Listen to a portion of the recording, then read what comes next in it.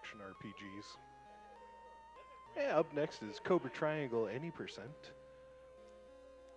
Oh, no, pardon me. We've got, yeah, any percent by Shining Dragoon. I like to think of Cobra Triangle as the Dark Souls of NES boat combat games. So if you're interested in something like that, stay tuned. Oh, some donations I should get to here. First of all, Cetra Blues donated $50 and said, Kabuki Quantum Fighter is one of my favorite games ever. Thank you for running it, Mythical 9. You're the man. And thank you for your donation, Cetra Blues. Coming up in a few games, we'll have River City Ransom, ran by Yellsrake, and Ultra Matman donated $10, referring to that, said, RCR is one of the greatest NES games ever, and hands down the funniest NES game ever.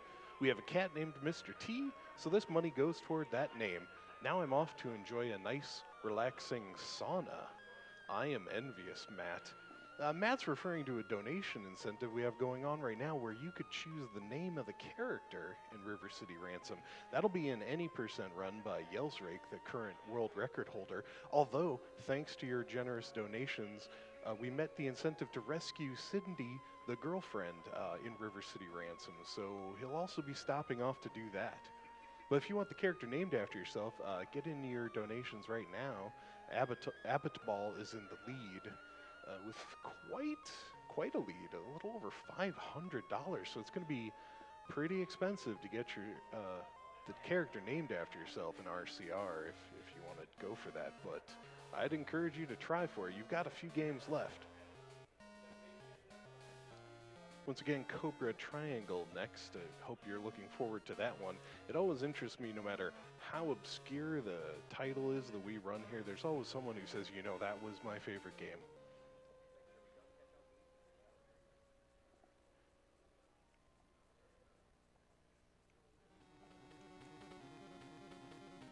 One of our major donation incentives throughout the week is the Save or Kill the Animals in our Super Metroid 100% race coming up. We had a $5 donation from Mal who said, my 7-year-old son was watching and said, you have to kill the animals if it's a speed run. Duh. Kill the animals it is. We have people on the other side of that too. Squirrely donated $75 earlier and said, not long after my wife and I met, she gave me the best description of Super Metroid, and I quote, you get to kill that thing with the brain, and the jellyfish thing tries to save you, and you get to save all the animals. So I'm donating to save those animals because that was the most adorable thing.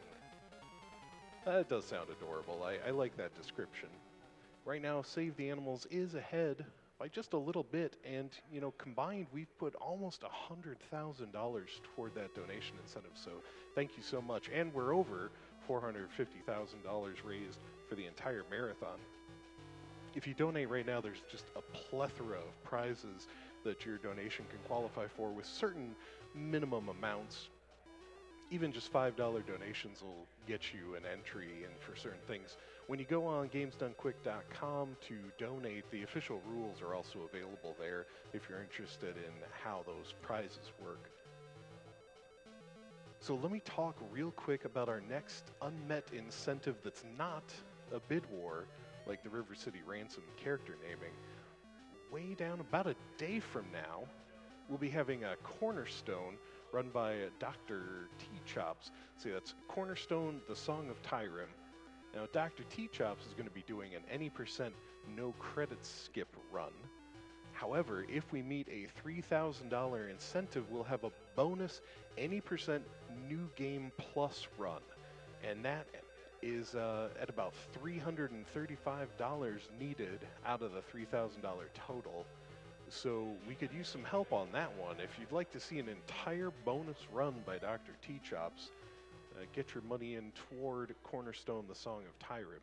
If you have nothing else you're interested in donating for, I'd suggest that one, because who doesn't love more runs?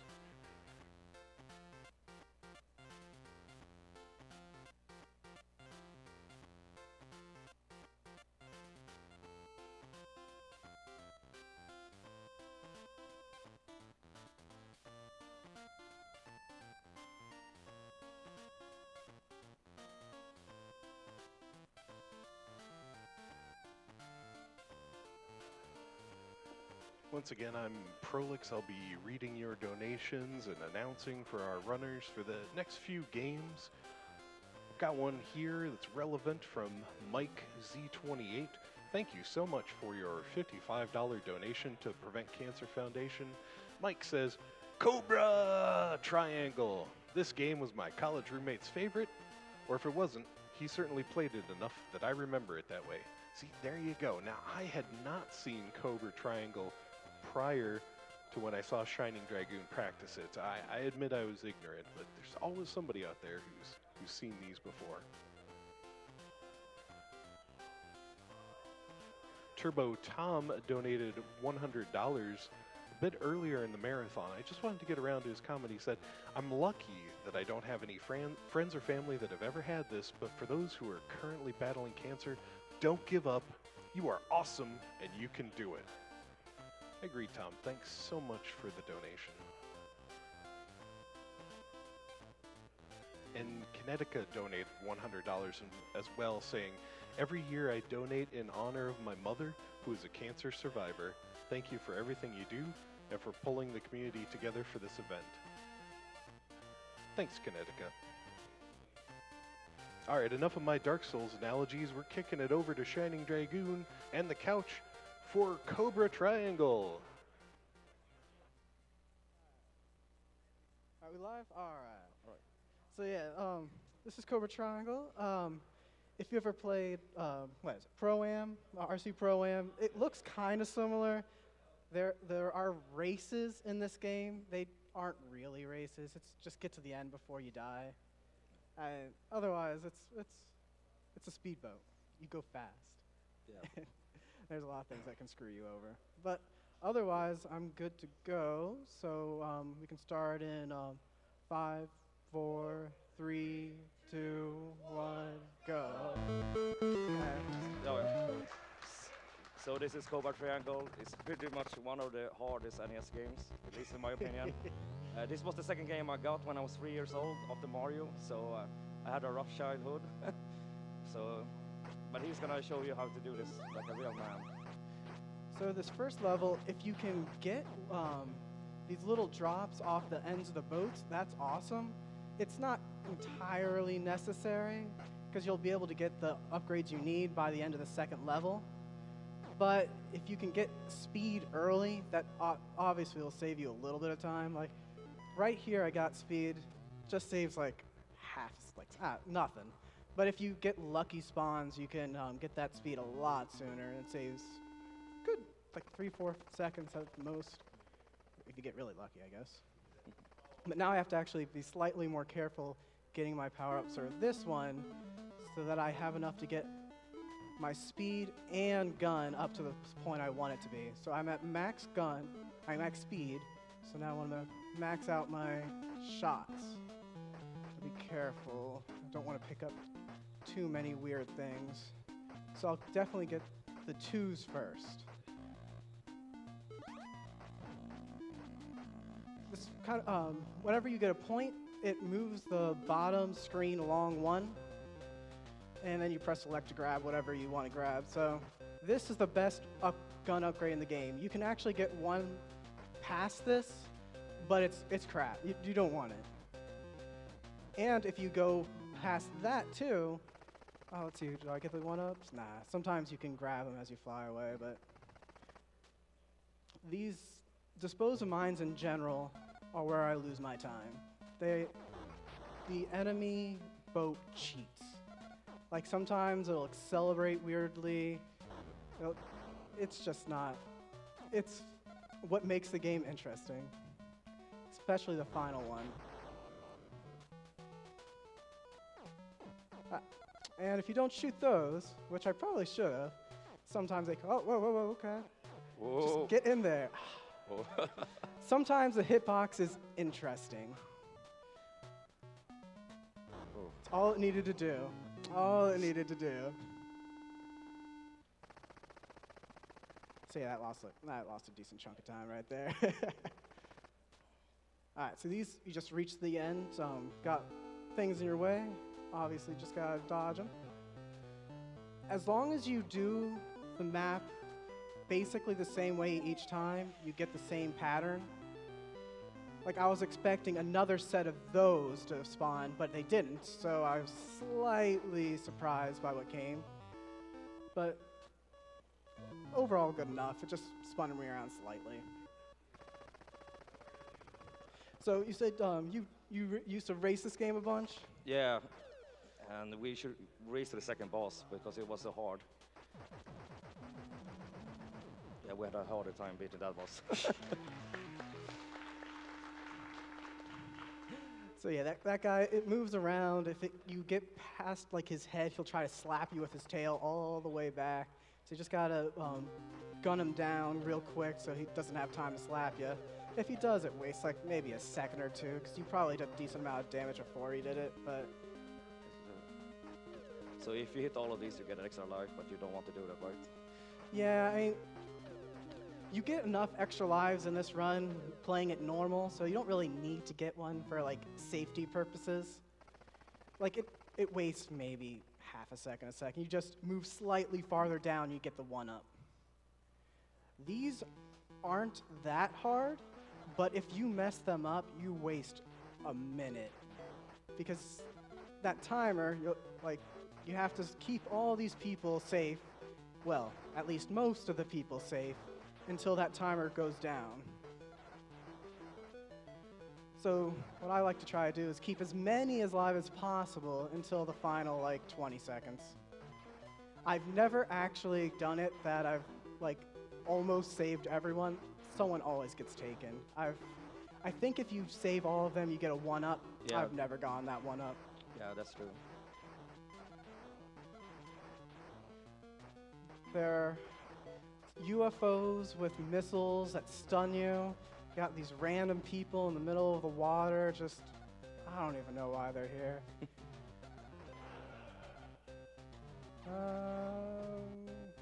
Okay, that's actually slightly annoying, but it's better to be safe than sorry.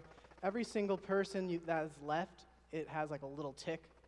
So if you only have one left, you only get 1 tick. 2, obviously, you get that second person. It wastes like 0.3 seconds, maybe.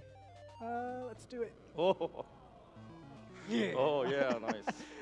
So you can do things like that. If you die at the same time you beat a level, it you explode. You don't even lose a life, and then it says like, all right, you did it. You got to the ending. You're good to go.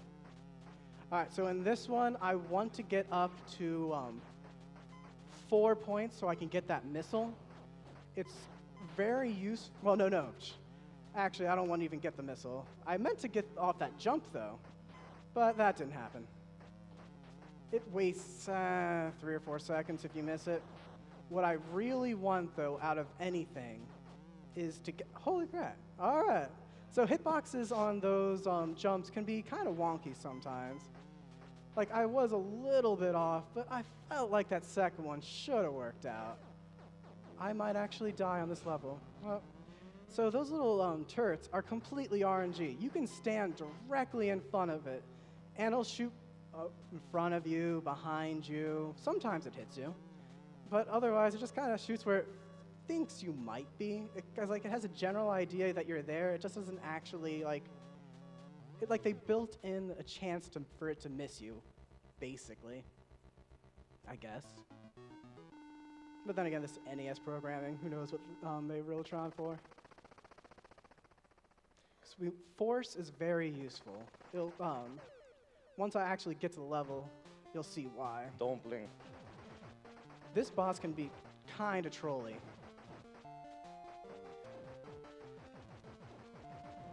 Yep. Oh. If it charges a lot, sometimes it just... Nice. Yeah.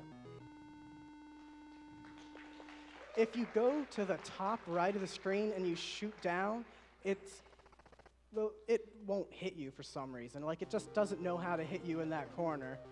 But it does waste a lot of time because you can't get in the nice hits. Have you got any glitch when after you kill the boss, you die for some apparent reason? Like you die randomly for some reason? That happened to me not quite when I... randomly. Usually I know when I'm supposed to die after the boss. This time I'm going to actually go and grab the 1-up, just because I've lost 2 lives. I'm like, go for it. And then you can see that when you actually kill all of them, you do get that 1-up that you might wonder how you're supposed to get as a kid. And this is an annoying level if you mess it up. If you don't have force, you're just not gonna like this level.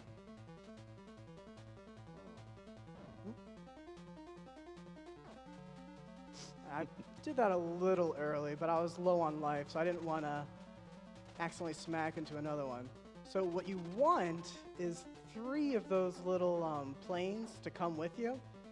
Each plane stops one of those icicles from spawning. So if you have 3 of them, none spawn, and you can just shoot straight through it. But they spawn fast, they go up fast, and it's really annoying to deal with them.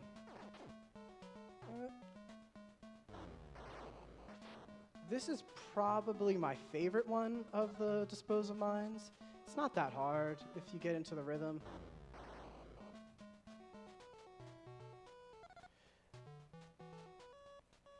Okay. Also, those little planes they have a little machine gun attack. Usually they barely tap you, but sometimes they really feel like it. They can take almost your entire health bar in one pass. It's kind of annoying when that happens. Usually it's not that big of a problem, but I guess that one's pretty easy. Sometimes when they do the little pass, they'll just shoot the heck out of you. All right, this one, it's a simple, just get to the end. If I get points, that's awesome. If I don't get points, I'll get enough in the next area. That doesn't matter.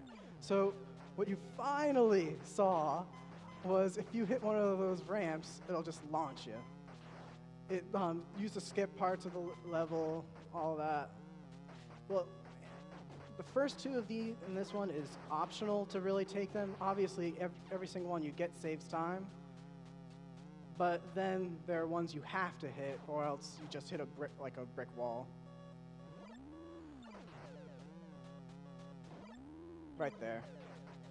If you miss it, you just smack into the scenery, and you just feel bad about yourself.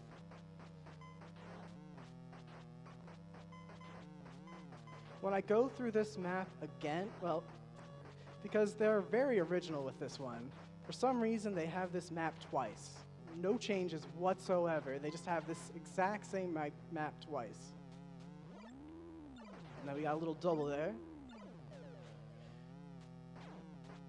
We didn't get any drops. If you go out of your way to get them in this level, it kind of helps, but you should be good otherwise. So what we want in this next level is to get 2 missile upgrades and then have enough left over for force.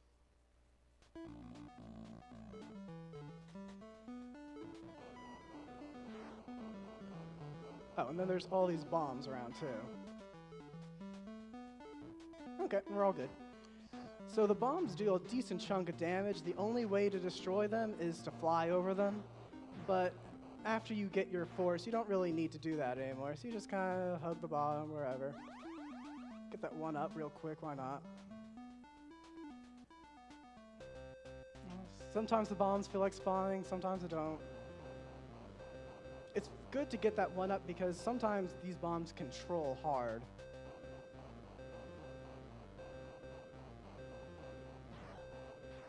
Ah, dang. I was trying to kill myself just to show off the little trick again. All right, well, now this is the best guard the people. If you mess this up, you don't know the strat. Well, the best part comes later, hopefully, when you just realize that they have no idea what to do at this point. All right, so they're still coming. I'm going to let them grab 1 or 2. That one comes rocketing around the corner. Still got a couple coming after them. Are they done? All right, there we go. So yeah, for some reason, when we get up into this little right corner, eventually they just all decide, that the map is too hard and they can't find these people anymore. They're trying really hard. Don't worry about it. We'll see them in just a little bit. But for right now, they just have no idea what they're doing. So as soon as it gets around like 12 seconds or so, I usually just grab one. All right. Nope, they're not there. So let's try here. Ah, yeah, there we go. There's a couple that stuck right there. Come on, take them. All right. See, now they're only one tick. But so they get like stuck in the top left and the bottom right corner. They just get stuck there. All right, let's see if I can pull off this little glitch. Slow down. Yes. Yeah. This wastes a decent chunk of time, but it's so cool to look at. Because you waste time because obviously it's bouncing you across, and then going across this way, it loses you time too, but if you can go for it, why not? There's no chance I could have ever beat this at this point. All right, so now we got our full upgrade. We got the last upgrade we need for force. I just have to be careful not to press that select button or get another piece. Because while this force is not necessary, it makes the second to last boss faster, but you don't need it for the second to last boss.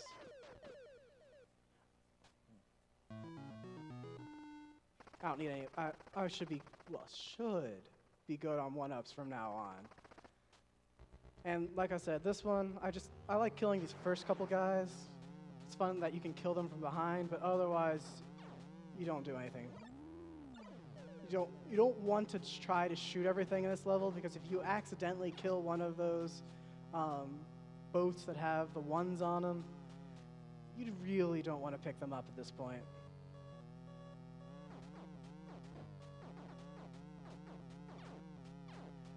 Most of the time lost on this is if you're bad, like me, you run into the wall, but most of it is if the little turrets actually feel like hitting you or not.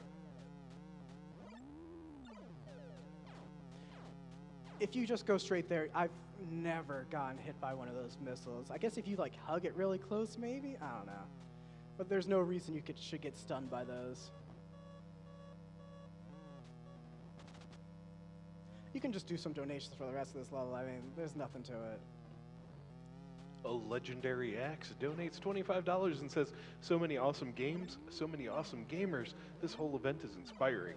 Keep up the good work, save the frames and save lives, but kill animals." If you do too many spins there and you land at an awkward angle, you'll actually lose time because it kind of has to reposition itself to get to the straight line. So as long as you don't do it too much, you're good. All right, so this one, there's a little mechanic in this. There's a little mechanic in this game. I screwed up the first little set, so that threw off all the rest. All right, so these will prevent anything from spawning for as long as they're on the screen. We're gonna get these guys. A little bit, we'll get these guys again. You can actually dodge them really easily. I was just being pretty good at this game and was not dealing with it right. But what I was trying to say is there's two, in the first couple levels, you can either turn left or right. If you turn left or right, you actually get different ending levels. Like that one has a chance to either be that, or it has a chance to be another icicle level. And you don't want to do another icicle level because icicle levels just are horrible. And the next one makes it even worse because not only does it start, like the second set, it goes fast, they start moving too.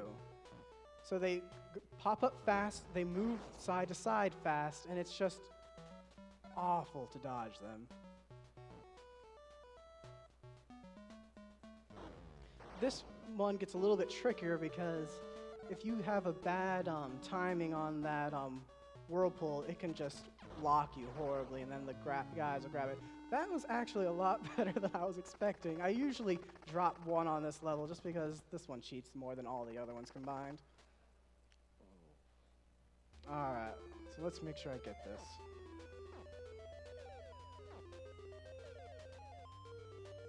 All right, easy peasy. If you if you drop any of those cycles, you just like die 2 or 3 times because the whirlpools are in awful places. It's just, should I use the force? Yeah, I guess we're doing a speed run, so I'll just do it slightly faster. So there's 2 ways you can kill this boss. You can use force, or you can literally sit there and do nothing. And then it'll just die by itself. If you shoot it, it'll kill you. Yeah. But if you just let it sit there, it'll die. All right, this is an awful, awful fight. Oh, yeah. RNG'd already.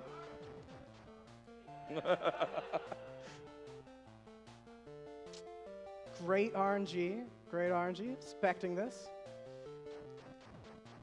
Awesome. So you can only hurt this boss while it has its mouth open, and then sometimes it decides it doesn't feel like really getting hit either. That was me, just had bad positioning. Every single time you miss a cycle, it goes faster. All right, that's a good one. See, you want to take like entire halves of life at the same time. All right, so I'm going to try something here.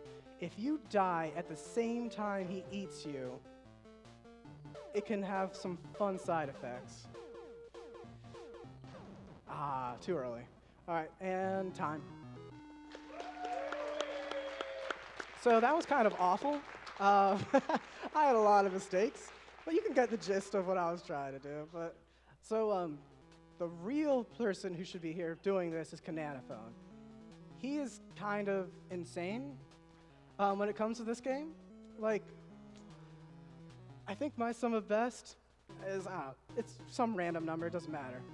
But it's still 1 second off of Cananophone's time. It's just, that run had so good RNG, so good everything. It's just amazing. So yeah, then we got this little cool credits music. I guess the entire point of this game was we're saving those guys in those planes. They jump into our speedboat and we can fly away. But if we could fit all those people into our speedboat, why do we ever need to protect those people in the first place? Couldn't they have just like gotten on board and like then they wouldn't have been dragged away? Who knows? You got the helicopter that only takes you to the next area. It's just an interestingly thought out game. But that's in the end. You can actually easily score wrap in this game. So you'll end the game with like 10,000, like 100,000 points and get last place. It's not like any of the saves anyway, so it's all good. But anyway, yeah. So that's Cobra Triangle. And, yeah. And, really nice. okay, and, really nice. And if you didn't know this, Svensson right here. I'm not entirely sure if we actually said our names, like shiningdragoon, Svensson. I don't know. Doesn't matter. All right. Thanks for watching. Follow this man.